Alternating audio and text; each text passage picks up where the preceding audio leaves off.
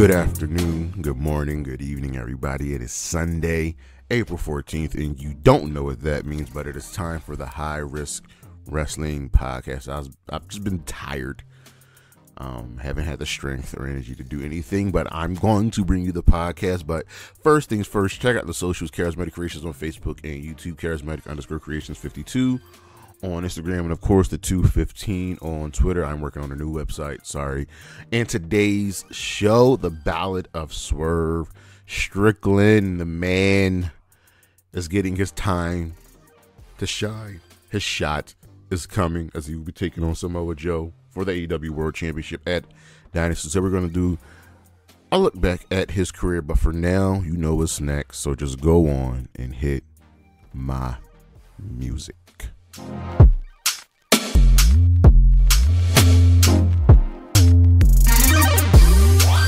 All right, so with Swerve getting the title shot, I thought it'd be fun to look at the next 5 men who should get a world title shot in AEW. Starting with number 5, Powerhouse Hobbs. He is a talent, starting out in AEW Dark and then rising up the ranks. It's been a good journey for him, and he's getting featured weekly now as a part of the Don Callis family. I think he might have only had one title shot ever in AEW, and it's time to change that. This guy's the future of the business, and sometimes we just need a Hoss champion. Number 4, Orange Cassidy.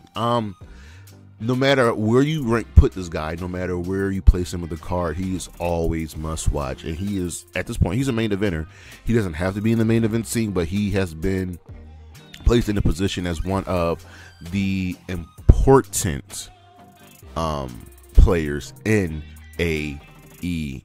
And it's not a matter of if, but when he gets a title shot. Number 3, Katsuyori Shibata, my guy Shibata. I understand what he's there to do in AEW, but I think we got to change that. He's held as the measuring stick in professional wrestling. He's now going under the moniker The Wrestler, and he's a badass. And when you go across from him in the ring, you know it's time to bring your A game. I would love for just a quick, maybe 3-4 month title run for Shibata, just to really recognize what he's done for this business. Number 2, Will Ospreay. Again, I've said it time and again, I do think the main event of All In London will be Will Ospreay versus Swerve Strickland for the AEW World Championship. We'll get into that a little bit later with the Dynasty preview, but Will Ospreay is going to be world champion in AEW, and it's probably going to happen at All In. The guy is just too good, and I don't even think he's ever been the IWGP Heavyweight Championship. With now John Moxley bringing that championship over to AEW now, it's going to be really good and fun when we see Will Ospreay get that title shot at number 1. Surprisingly, Jay White. Yes, Jay White has already had a title shot, but we've got to erase that bad taste of his previous title feud with MJF out of our mouths. Currently feuding with the Acclaimed and Daddy Ass. A lot of people are upset that Jay White has not immediately been placed in the main event scene, but it's okay. You just can't start there. You've got to work your way up, and I think we can build our way back to Jay White becoming a main event player.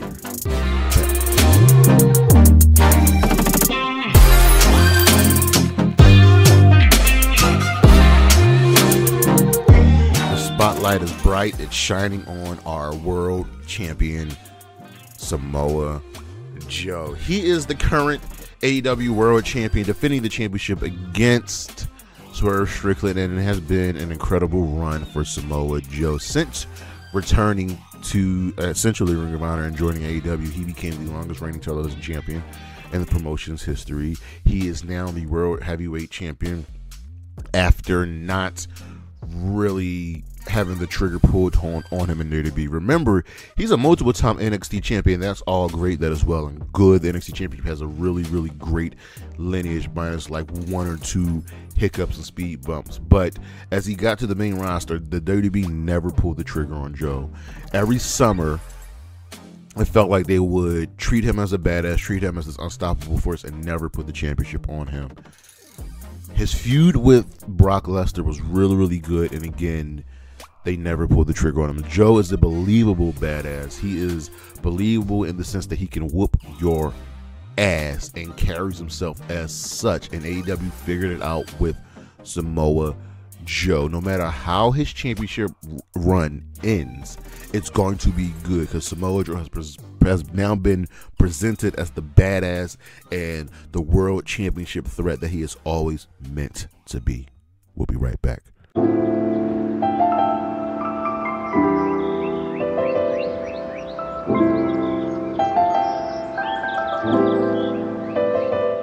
Whose house? Swerve's house. Yeah.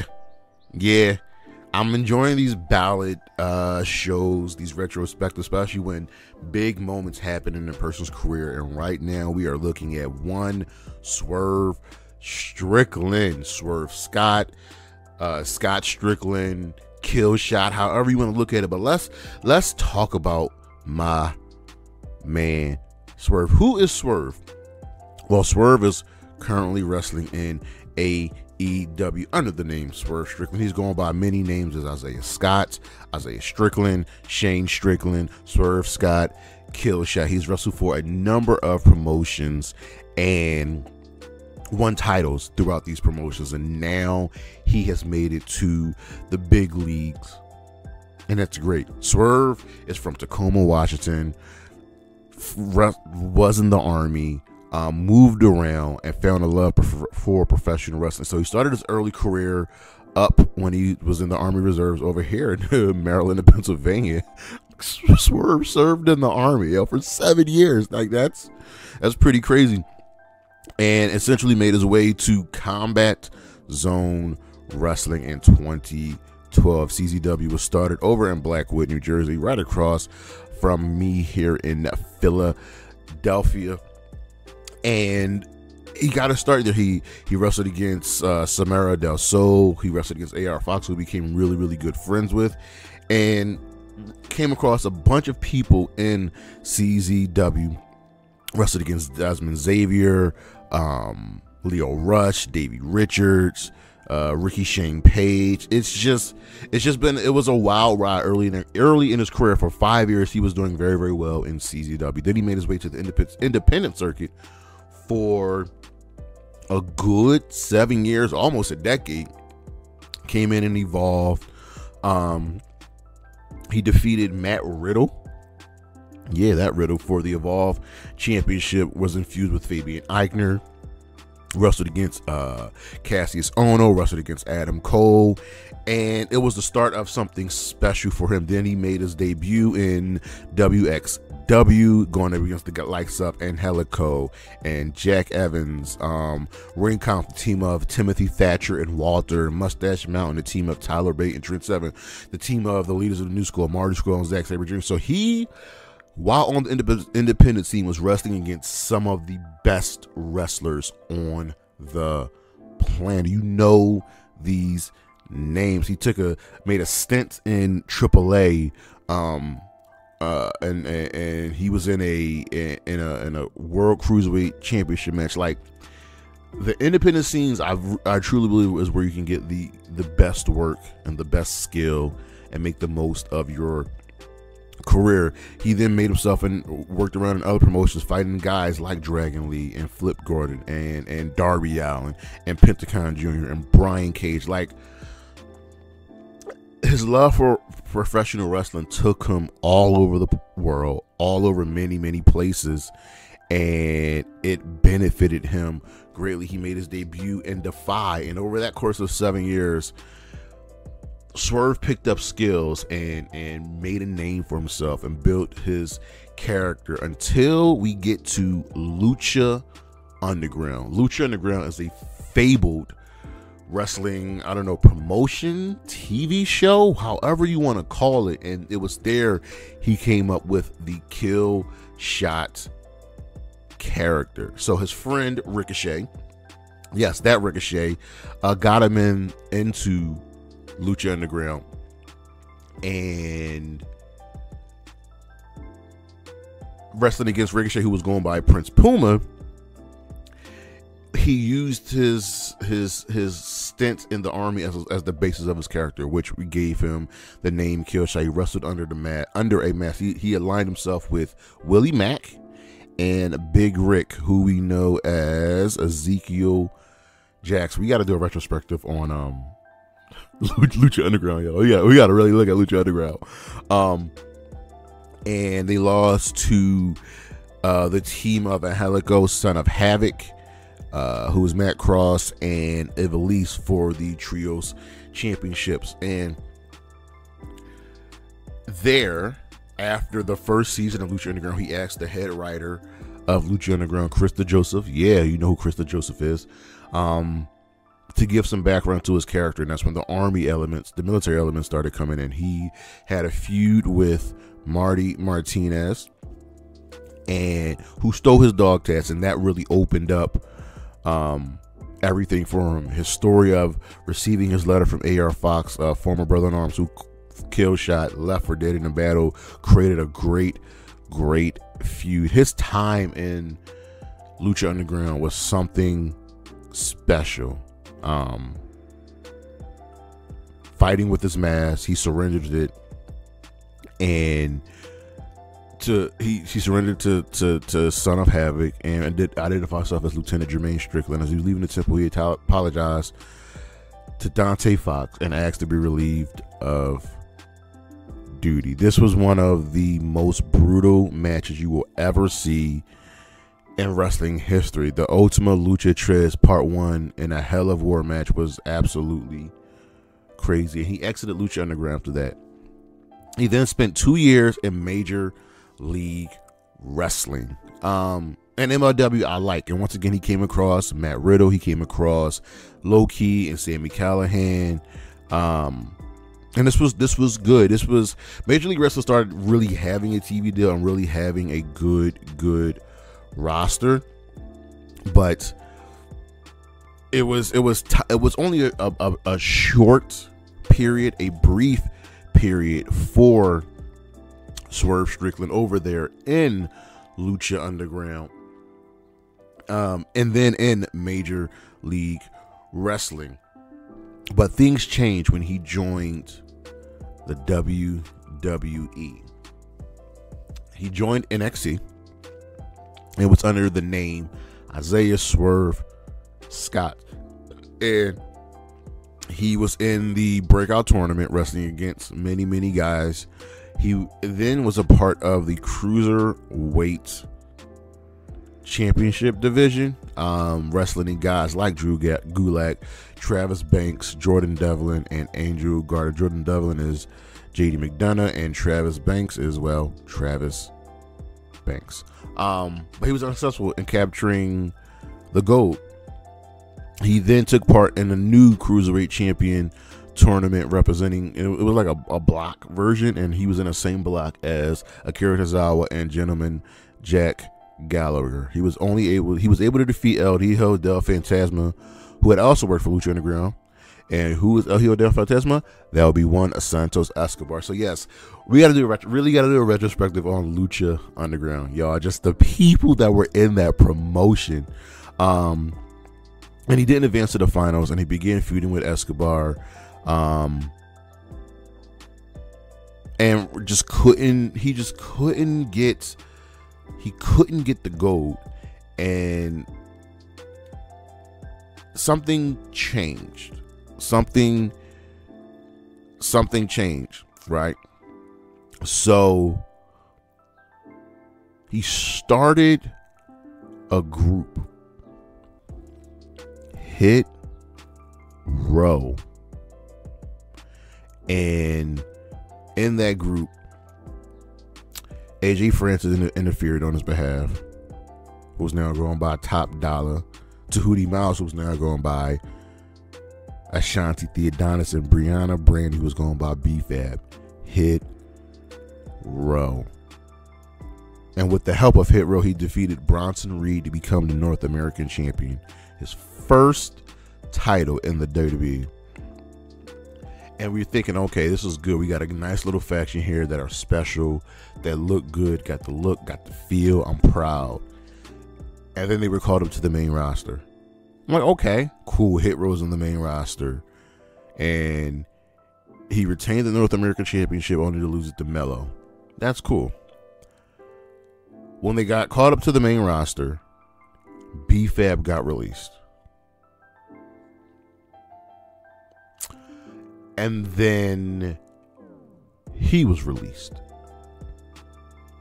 So the prospective leader of this faction was gone, because he who must not be named thought that Top Dollar should be the leader and that Swerve and Ashanti should be the tag team, which again made no sense, because Swerve was clearly the veteran of the group and had the experience to lead. And now I understand why Swerve did not want to go back. What do you mean didn't want to go back? Well, he spent some time on the independent scene and then had a quick match in New Japan wrestling against Jay White. And then he joined AEW. And before we get to his AEW career, when he joined AEW, he was putting in good work. And a certain someone called him while he was under contract and asked, hey, you want to come back? And the answer was an emphatic no, because I don't like how you all treat me and your company. And I get that. You stand up for yourself. You stand up for what you believe in, what you think is right. So he joins AEW, does a little bit of stuff here, does a little bit of stuff there, and then forms a tag team with Keith Lee. And they call themselves Swerve in Our Glory. And these two dudes become a great, fun tag team, feuding with Team Taz and then winning the tag team championships after having a fantastic match with the Acclaimed. And it's sometimes you got to pull the trigger and say, yo, we got to put the belts on. These guys were so over. But the thing is, Swerve wanted to cheat to win. He wanted to get W's by any means necessary. And listen, I can get behind that. Keith Lee didn't want to do that.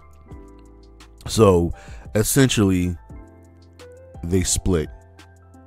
We also never got the final match between these two. It just never happened between Keith Lee and Swerve. So that was Swerve in Our Glory. And then he creates the Mogul Embassy. The first version of this faction was absolute trash because the people he chose were trash. Then they merged with the Embassy and got rid of the trash, and they became the Mogul Embassy, because he started out as the Mogul affiliates with Rick Ross.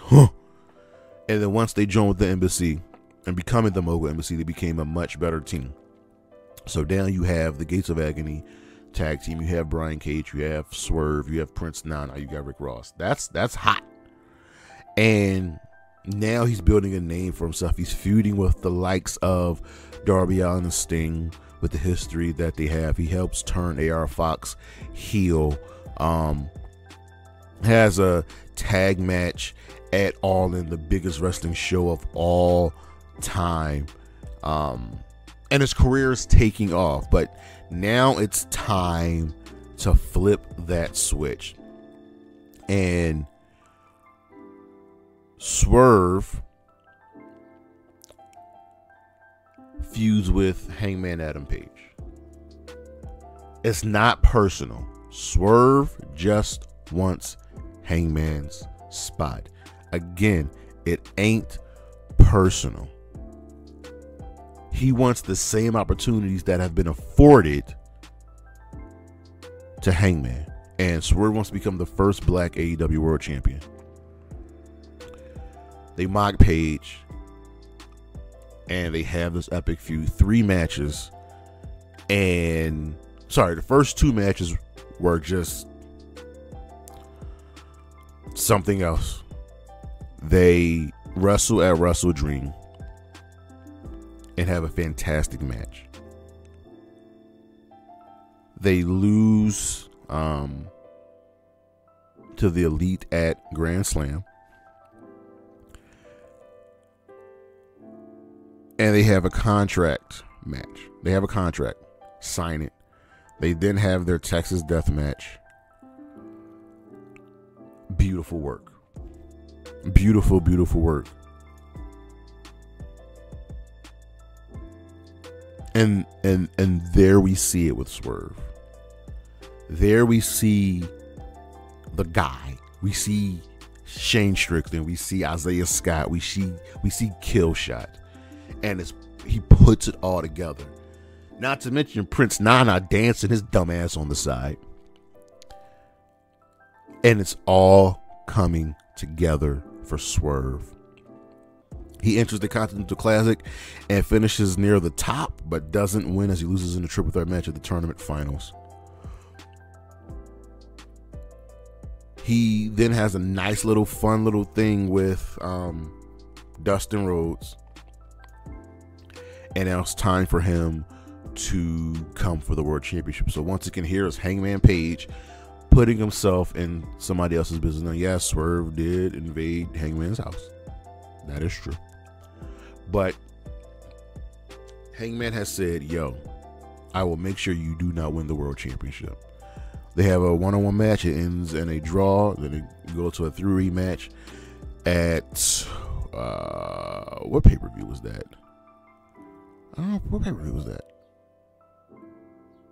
Joe won the match. I know Joe. It was at Revolution. It's at Revolution. Joe won the match because Joe is Joe. And we got a face turn. Swerve turned face.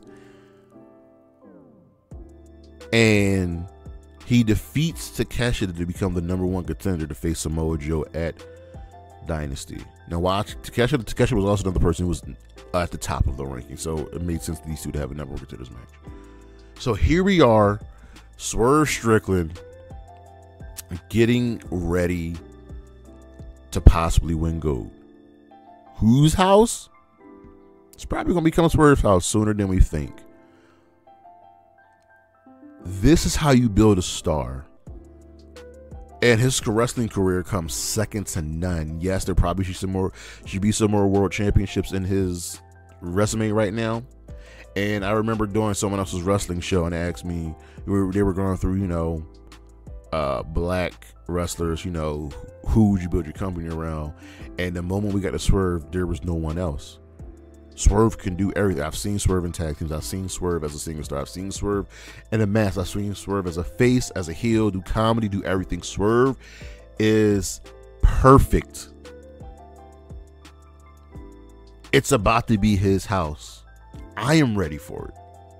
Are you? That's our show. I know it's a little short today. Thank you for listening. Thank you for watching. What we got coming up this week? We got part 1 of our listing of worst NXT call-ups. We got a flashback Friday since I didn't do one last week. We've got AEW Dynasty preview this Saturday. We've got What Just Happened. The following Monday, we got some wrestling Reddit content. I'm falling back from wrestling r/wrestling because they are just really piling on the AEW hate. It's not good. And come back for the recap every single Sunday. But that is our show. Thank you for listening. Thank you for watching. Check out the social Charismatic Creations on Facebook and YouTube. Charismatic_Creations52 on Instagram. And of course, the 215 on Twitter. And as always, Gigi Dolan, Bailey, Isla Dawn, Chris Statlander, Willow Nightingale, and Anna J. Holla at your boy. Peace.